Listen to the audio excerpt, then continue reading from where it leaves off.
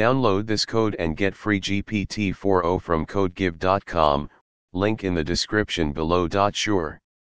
Here is a tutorial on how to create a mini project for programming cgpa, cumulative grade point average, calculation using Python.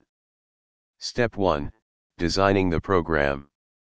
First, let's design our program. We will need to gather the grades and credit hours for each course from the user, calculate the grade points for each course, calculate the total grade points and total credit hours, and then finally calculate the cgpa. Step 2, Coding the program.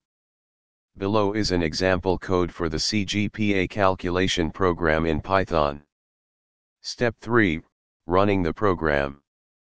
You can run this program in any Python environment. When you run the program, it will prompt you to enter the number of courses, course names, credit hours, and grades.